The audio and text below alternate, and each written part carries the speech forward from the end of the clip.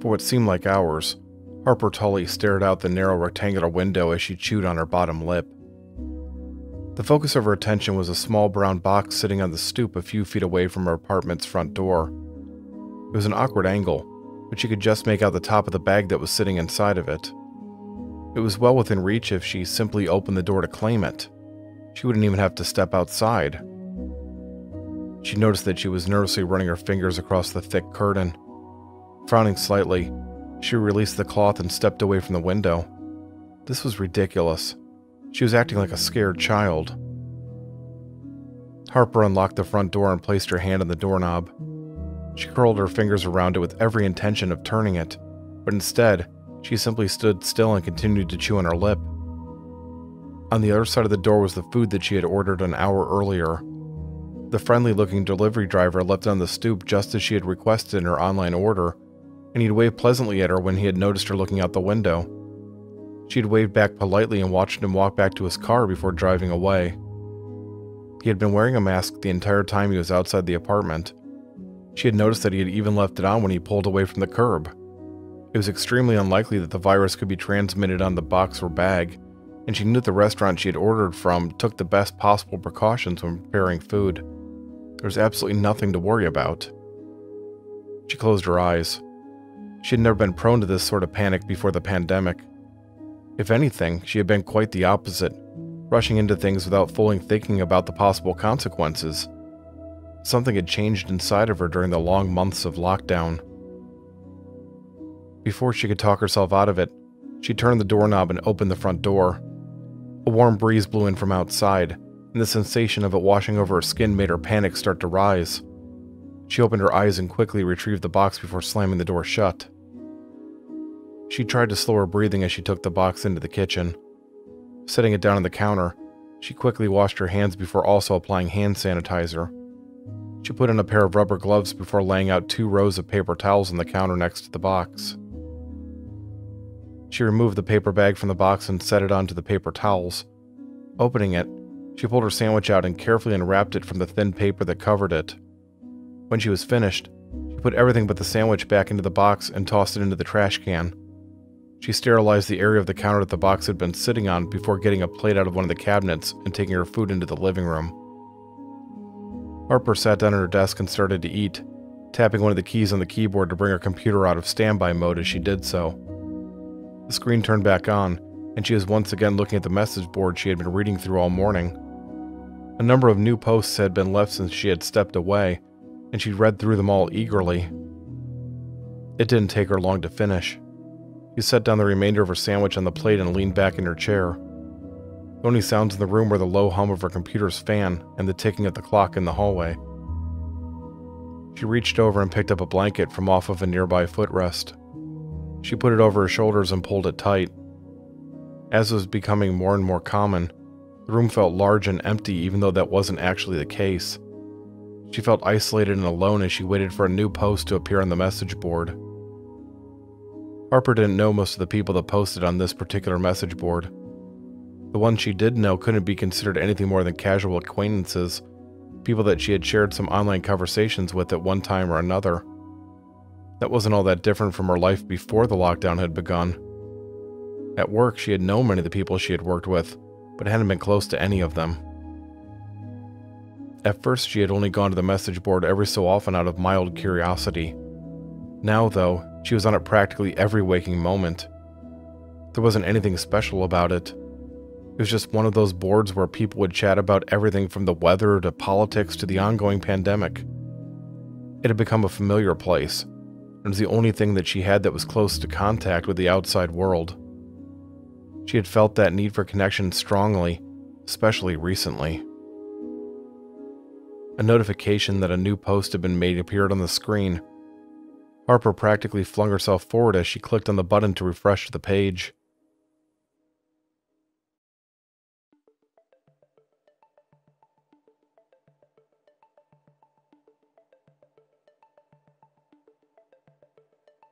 After a moment of loading, the title of the post appeared at the top of the message board. I'm lonely. She stared at the words for a long moment. It wasn't very often that she saw a post title that was that short and to the point, and it was rare that personal feelings such as that were discussed on the message board at all. She opened the post and found that the full text was only 2 additional words. Are you? She shook her head. It was probably just a spam post. Those happen from time to time on the message board. Usually it involved messages claiming that people could make massive amounts of money working from home, though, or the occasional statement touting the sexual performance enhancement of some wonder drug. This one didn't seem to have much of a point. She made a face.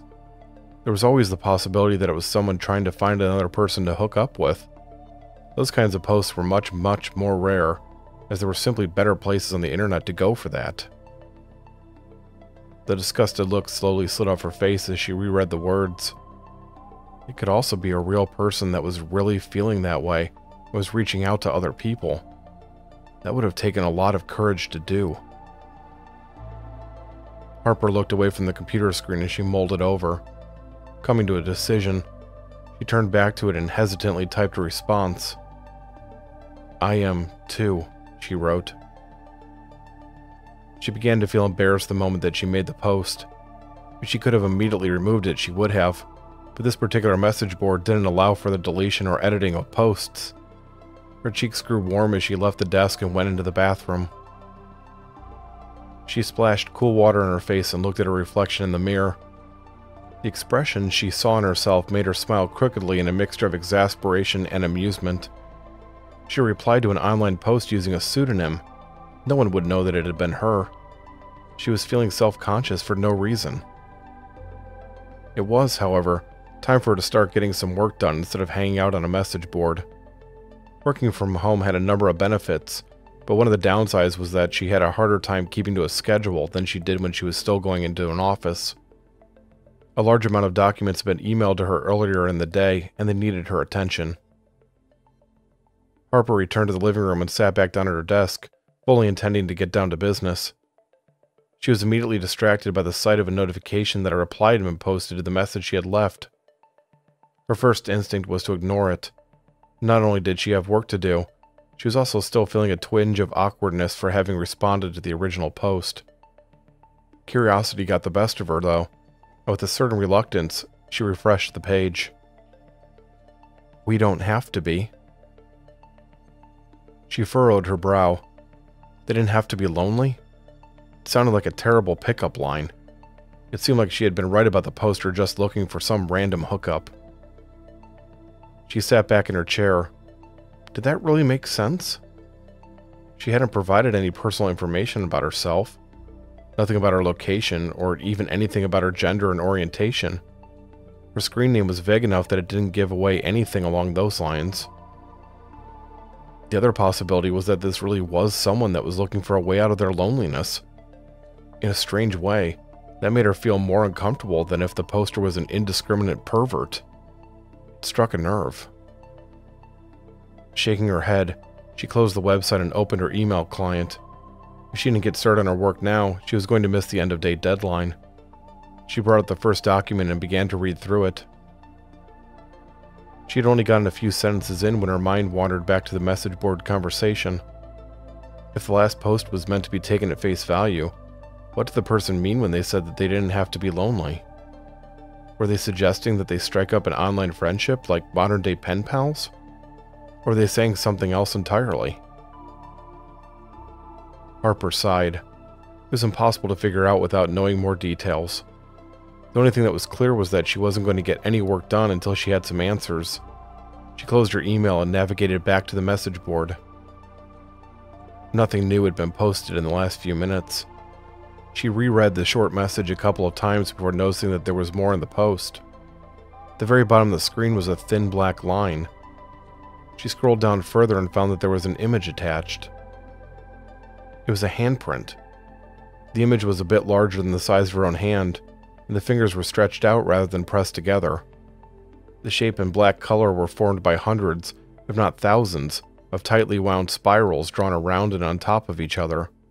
She had never seen anything quite like it before.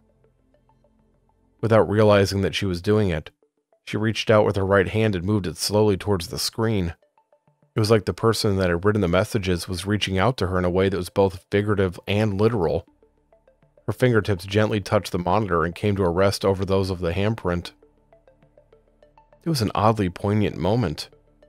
Harper suddenly realized that this was the closest that she had come to human contact in over a year. She felt her eyes begin to tear up as she kept her fingers pressed against the warm monitor. She could almost feel the person on the other side of it experiencing the same emotions that she was. She slowly took her hand away from the monitor. As much as she wanted that to be true, it was just a picture on a computer screen.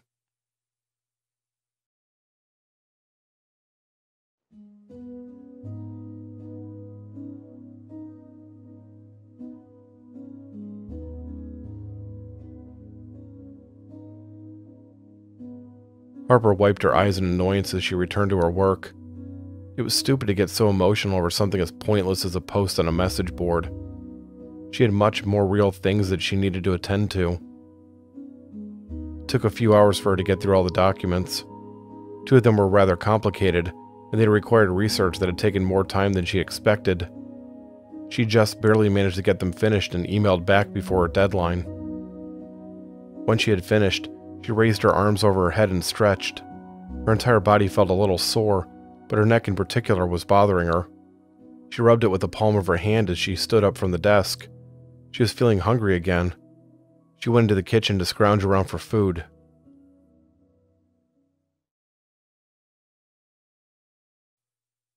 "Hello," a voice whispered in her ear.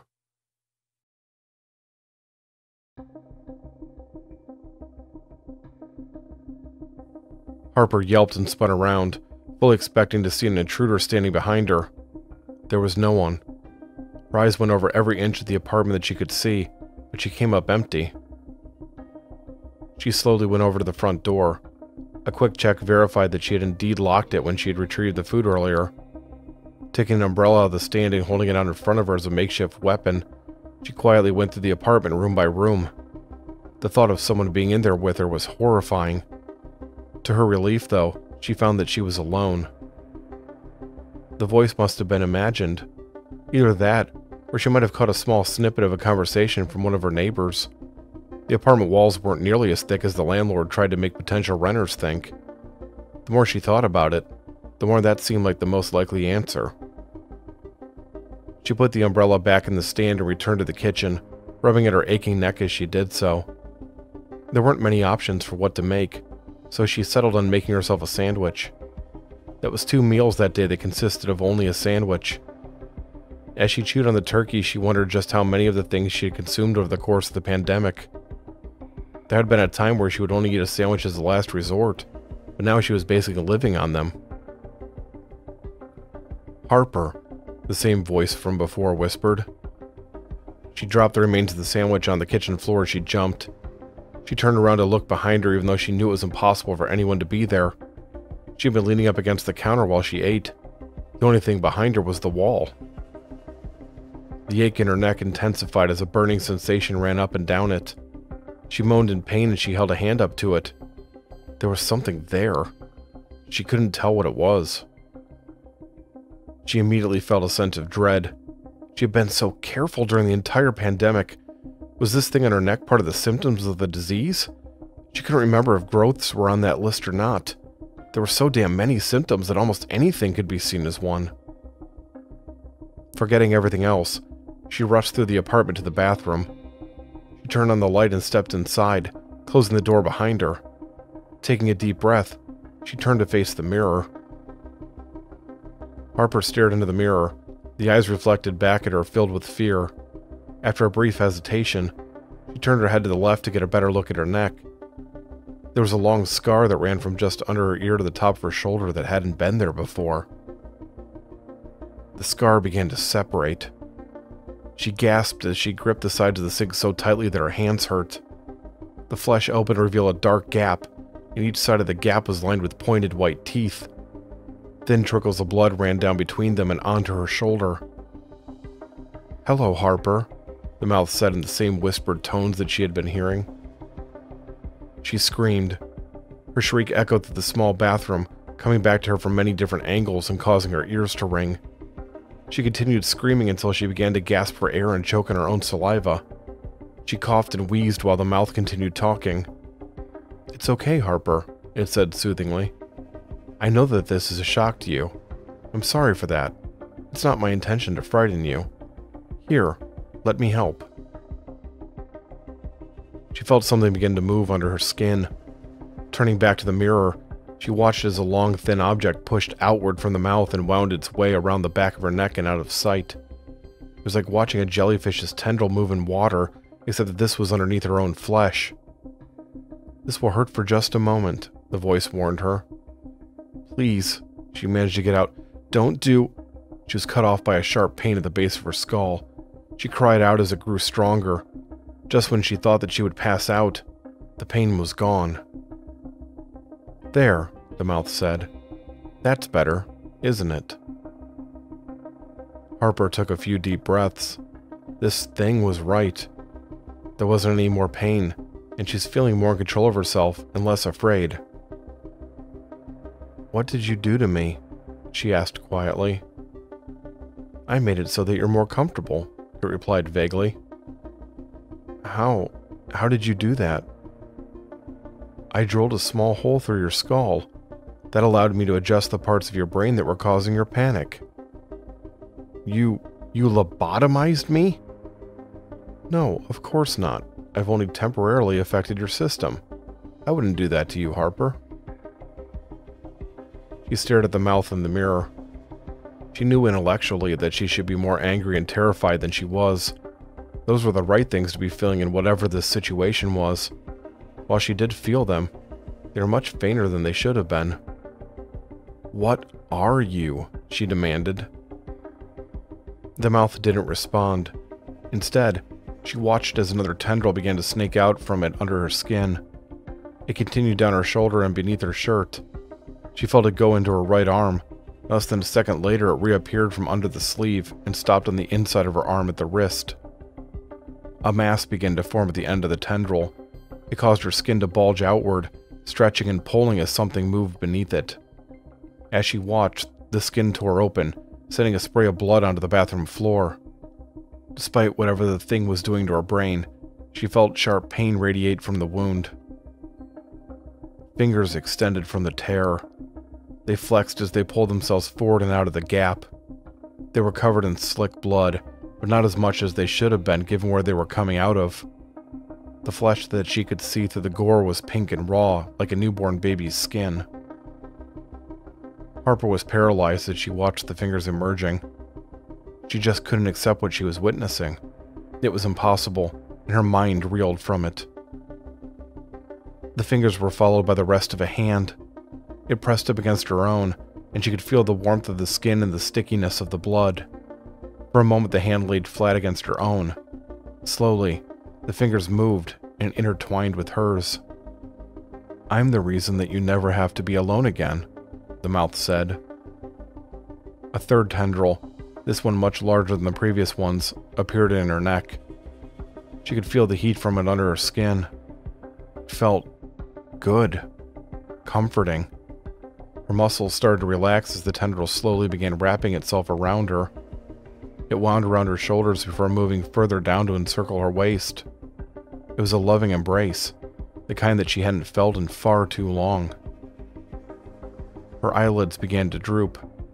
She was vaguely aware that dozens of smaller tendrils were now crawling under her skin and piercing through her skull as they made their way into her brain, but she didn't care. Nothing else mattered except that she wasn't alone anymore. She looked into the mirror. Her right eye was beginning to change. The round iris curled in the shape of a spiral, the same shape that the handprint on the computer screen had been made up of. The vision in that eye warped and distorted before going black. She was now blind on that side. She vaguely wondered why she wasn't upset about that before dismissing the thought entirely. "There are others out there that are lonely," her loving companion told her. "That's sad," Harper answered slowly in a thick voice. We should do something to help them. That is a very good idea, Harper. Why don't you? She turned away from the mirror and left the bathroom. Each footstep felt like someone else was making it, and the short trip from the bathroom to the living room seemed like a dream.